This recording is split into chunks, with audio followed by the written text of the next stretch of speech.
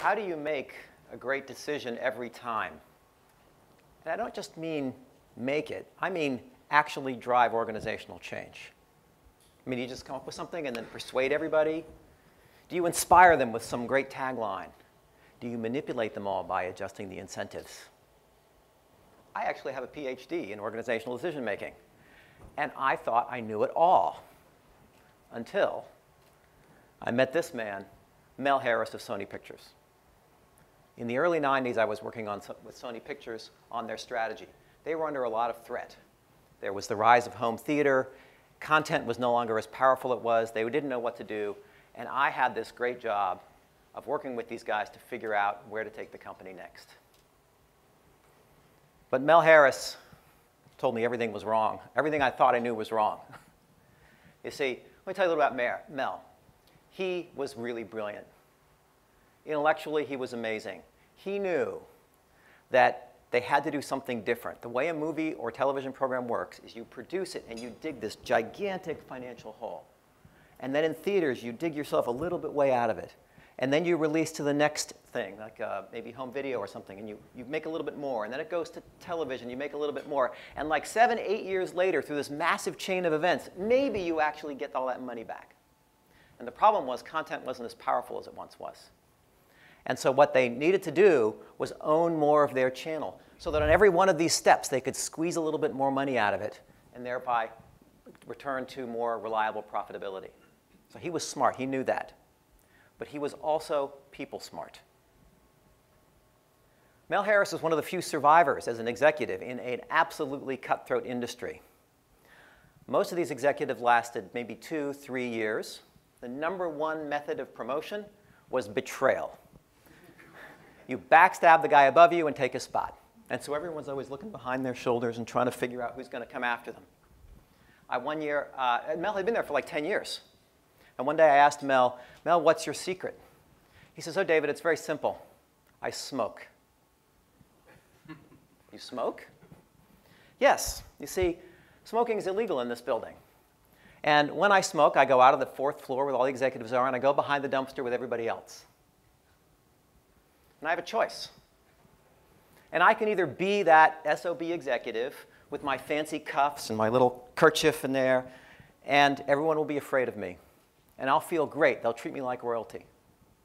Or I can go down there and I can piss and moan along with the rest of them about how bad it is that we all have to smoke behind the dumpster. And I hold it as a sacred trust. I actually don't abuse these guys.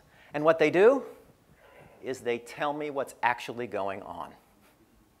And I'm many steps ahead of all the rest of the executives, so that's how I survive. So this guy's a genius. He's smart, and he knows people.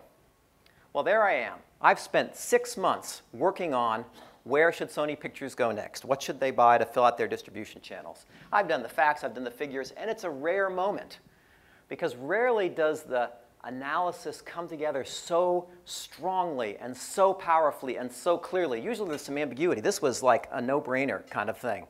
And I'm working with Mel to prepare for the executive retreat. This is all the big folks, and I'm working with Mel, and I'm explaining to Mel about the strategy. And my explanation looks something like this. So I go through the numbers and the facts and the figures of this, and Mel says, David, I don't get it. Oh, well, let me try again. And you just see these facts and these figures and how that's bigger and these are smaller and do more of the big stuff. And David, I don't get it. Well, I'm starting to get nervous because I know this guy's smart enough to get it. I start to sweat a little. He says, David, you're going to have to simplify the story a lot. I just don't get it. And I said, OK, let me try a different way. I said, Mel, what you guys all want to do is buy up domestic channels. These are things where, like in the United States, right, well-developed markets because it makes you feel big and powerful. The problem is you're paying retail for all that. So there's no room to make money. But in the early 90s, the Berlin Wall has fallen. Eastern Europe is trying to reintegrate. They're rebuilding their entertainment infrastructure. And there are companies out there desperate for your content, and they don't have much money. So you go in there, you make deals, you get in the ground floor, and you help them grow, and that's how you make a lot of money. That's how you get a lot there. You guys understand that story? Mel says, "I'm sorry, David, I don't get it." And I think, oh shit, this is the moment where I'm going to be fired. And I start sweating, and I start shaking, and he looks at me, and I said, "Mel, that's all I got." And I'm waiting for the guillotine to drop. And he says, "David, you're a smart guy. You know what your problem is?" No. He says, "You don't know how to explain something." I go, "What? I've been explaining this for an hour and a half, and you don't get it." He says, "David, what you need to do is tell them that we could have owned B-Sky B." I'm like, what? B-Sky B was a satellite company. B-Sky B was one of the first satellites that was able to broadcast over a whole continent. And at this time, it was the most profitable company in history. And Mel tells me they could have owned B-Sky B. And I said, "What the fuck?" And Mel says, "Look, we're digging our way out of this hole. So we extract every single dollar we can get from a movie." And B-Sky B came to us a few years ago, and they needed a lot of money because they're launching a satellite, and they need content to be legitimized. And they wanted our content. And we extracted every dollar from them. We negotiated for top money.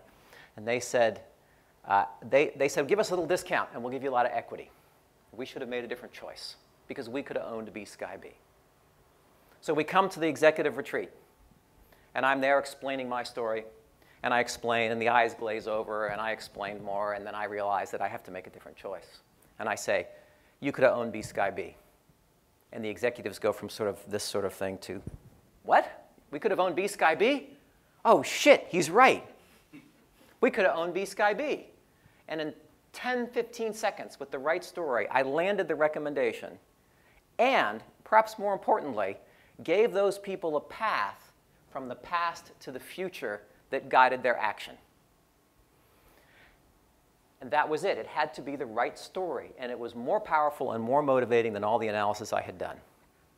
And what I realized through all this wire brushing was that I had spoken to their heads.